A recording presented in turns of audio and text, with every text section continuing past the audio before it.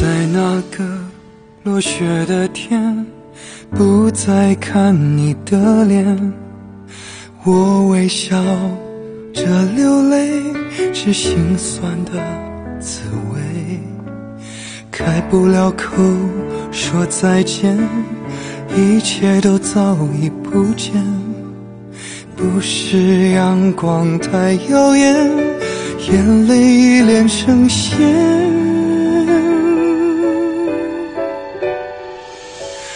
你我的世界不停纠结，每一分每一秒，你我的故事开始纠结，分不清走不开，你我的世界不停纠结，每一句每一幕，你我的转身平行的交错，两颗心三行泪。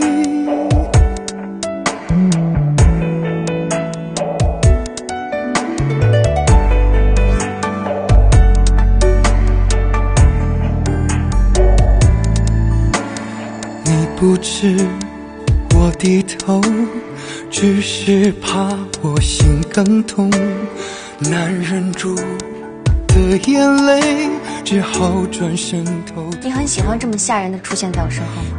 我早在这儿了，是你没看见，不是我故意吓你。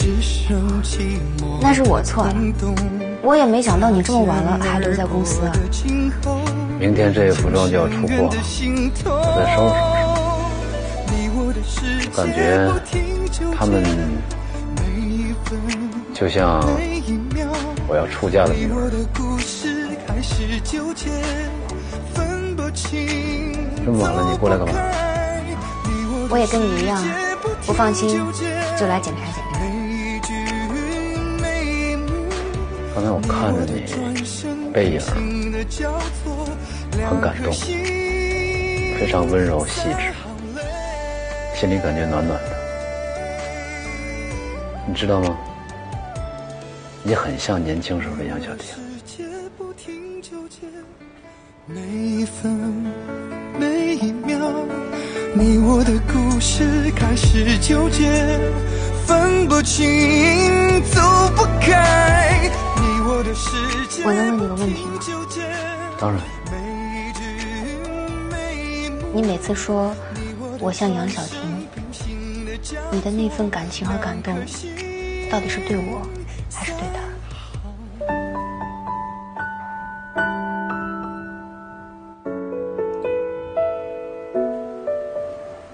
不用急着解释，我不想逼你，也不想要个答案，我只是想提醒你，在你面前的是我。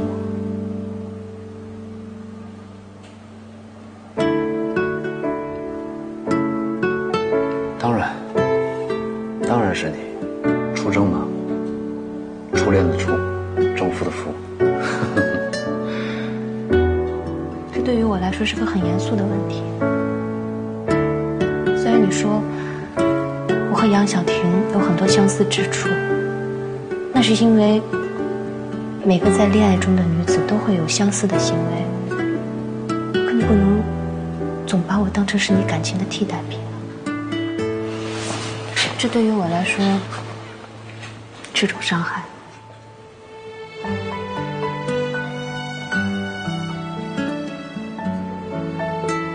明白，放心吧，我心里有数。你就是初征，杨小婷就是杨小婷。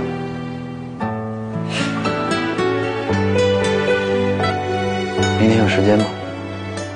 陪我出去一趟。去哪儿？去哪儿先不告诉你，只要你陪我去，行吗？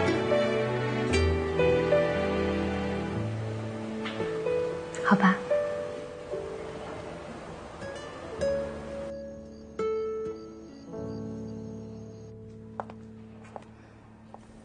他说明天会带我去一个地方。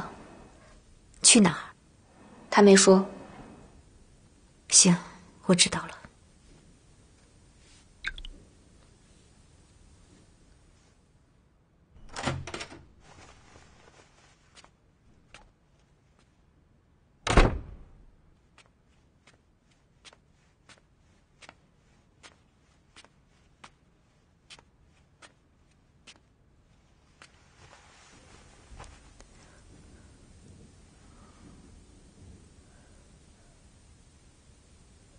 你的小情人没收留你啊？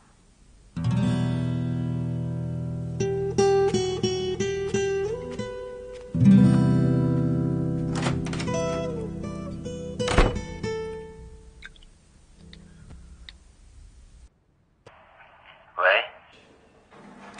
到家了。我到家了。你们怎么样？还是老样子。其实你也应该多体谅他，不要总吵架，因为那样会影响你的心情。如果你不开心，我也不会高兴的。知道了。你今天忙了一天也累了，早点休息吧。好，明天见。明天见。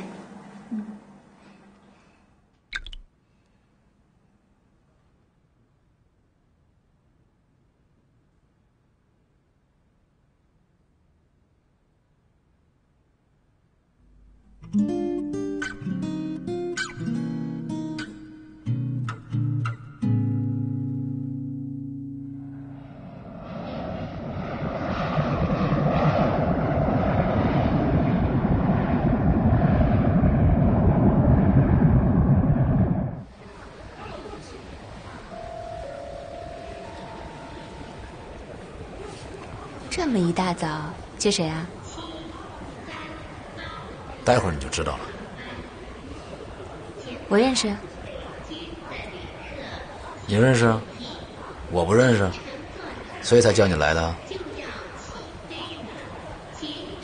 好好看着。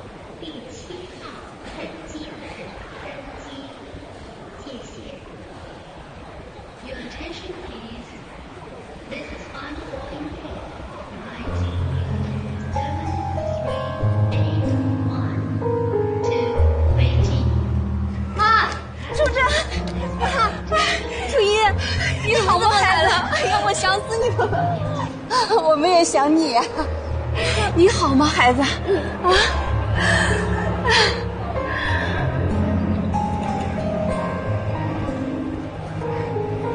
妈，这是我们公司的老板高总。啊，你好。您就是高总啊！哎呦，闺女，我们的机票就是高总给订的，谢谢你。高总，你今天说要来接的就是他们了？没错。为什么？干嘛？走吧，路上说。好吧。啊，好。妈，走吧，走。初一，别烫啊。妈，进来吧。这边。包给我拿着。妈，先坐。哎，好，来，初一，来，跟妈坐这儿啊。哎，今天晚上你和初一就睡我的房间。哎，好的。康复中心那边已经联系好了，随时都可以过去。谢谢你，谢谢你，高总，你可是我们全家的恩人呐。哎呦，您千万别这么说，叫我高寒就行。您坐，阿姨。不过，谢谢你啊。哎呀，谢什么？初一。师傅叫你呢。啊，初一。我们能说说话吗？啊？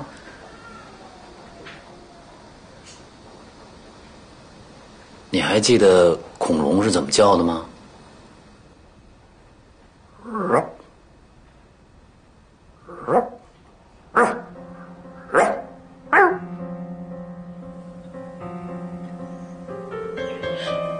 你是魔法王子？没错。你觉得恐龙跟小狗叫是不是很像？是有点像。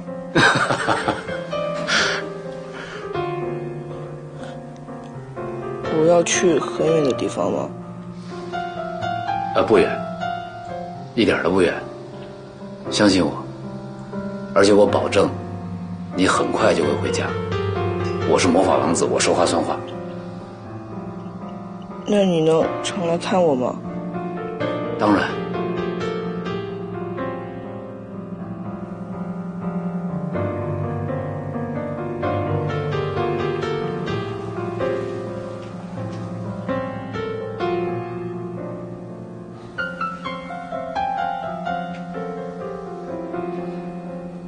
说到做到。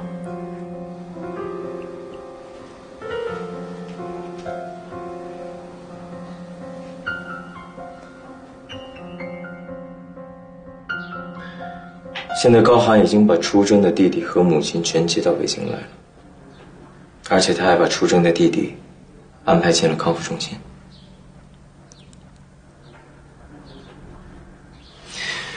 所以啊，看来我对出征的估计是错误的。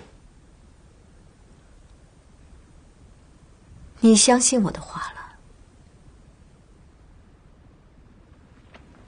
了？不好意思啊，一会儿有件要紧事跟你说一下。让那我有些事情要处理一下，你等我。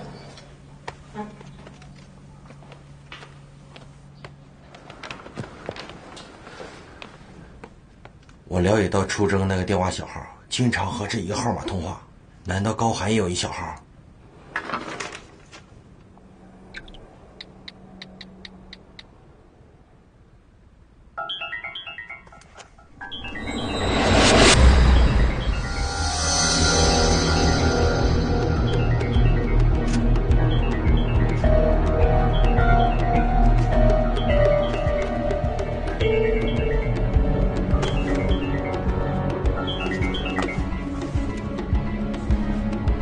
这是什么？你跟出征到底在玩什么？玩高寒，还是玩我？你需要知道的是出征的感情生活，不是来了解我。可我需要的是事实的真相，并不是让你们耍着玩的。你只需要去盯紧了你的女人，如果有必要，我可以给钱。你想用钱收买我？行，那我告诉你，你有钱那是你的事情，我不玩行不行？我需要你的帮助。你对你自己的婚姻绝望那是你的事情，但你为什么要把出征给绕进来？